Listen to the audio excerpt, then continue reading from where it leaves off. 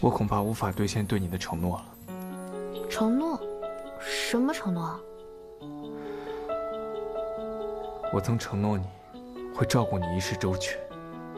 那，你是反悔了？不是，当然不是。那你是？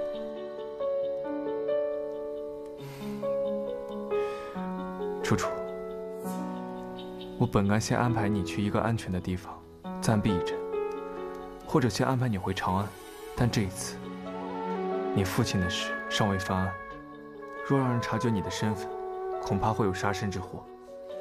但此次军中的事情甚是蹊跷，恐怕也是危机重重。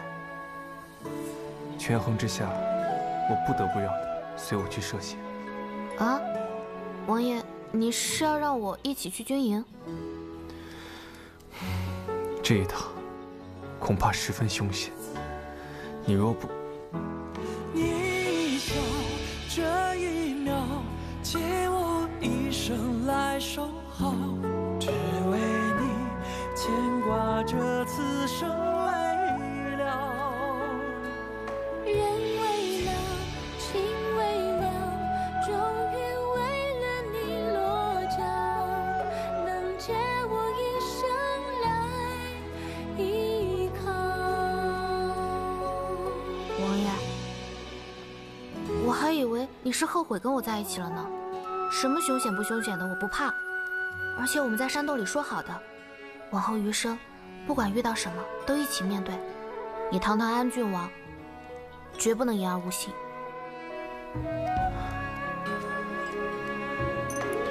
楚楚，那日在山洞里，我的言行确实有失磊落，有趁人之危之嫌。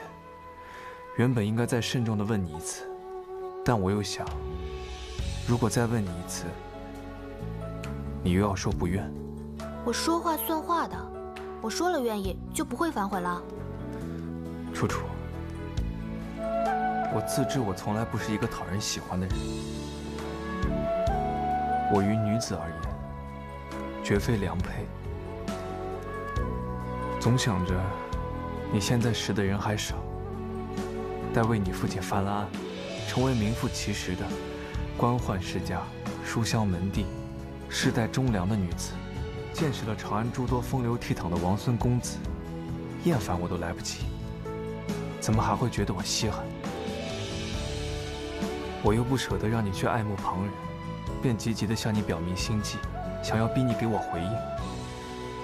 我这些龌龊的心思，现在全都向你坦白。你若要反悔，我也不会怨你。借我一生来守好，只为你牵挂着此生未了。我才不喜欢什么王公子、孙公子的，我就喜欢你，王爷。你放心，就算你问我多少遍，我都会告诉你，我愿意。我于那月老树上系了红绳，发了愿。他们总说那棵树特别灵，但我还是信不过这些。我想再亲耳听你回答我一次，你可愿嫁我为妻，承受我余生所有的喜欢？我愿意。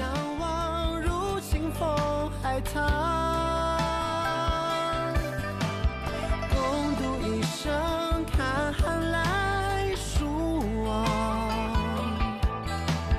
每一次信仰，每一次回望，在身旁。楚楚，